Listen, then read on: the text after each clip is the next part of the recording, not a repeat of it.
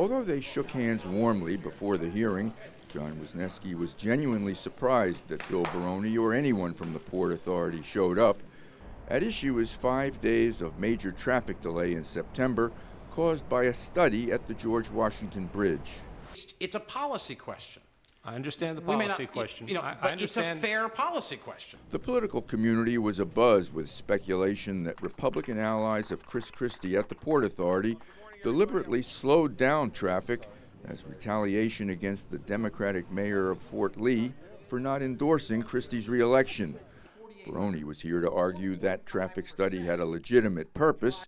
It seems that for years, 3 lanes out of 12 on the upper deck have been reserved for drivers entering from Fort Lee to the detriment of every other eastbound commuter. Every one of you on this committee has people in your communities who sit in longer traffic every day because of the special lanes for Fort Lee. Baroni apologized for poor communication to the public about the week-long delays and said it won't happen again. But Democrats were frustrated by some of the answers they were getting. I think it's really sad that an agency such as the Port Authority that has a budget larger than 26 U.S. states cannot be accountable to the New Jersey legislature. You do a good job for the Port Authority. Thank you very much. You are very welcome. You are very practiced at obfuscating the issue. Wisniewski tried to argue there are similar configurations at other Hudson River crossings.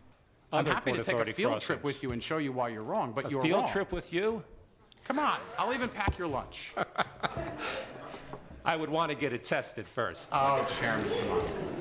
The traffic study was to see whether funneling cars into 1 lane from Fort Lee instead of 3 would ease the morning rush, but it began on the first day of school in Fort Lee in the middle of a governor's race. Why now? Why September?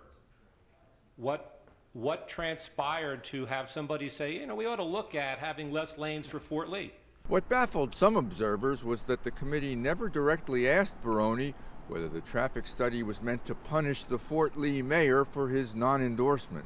Asking Bill Baroni whether this was punitive or political, do you expect him to say, oh yeah, absolutely it was? I mean, I thought the more appropriate way to approach this was simply about how this could happen, who was responsible for this happening. He added at best it was clumsy, at worst political mischief, but he and the committee still don't know.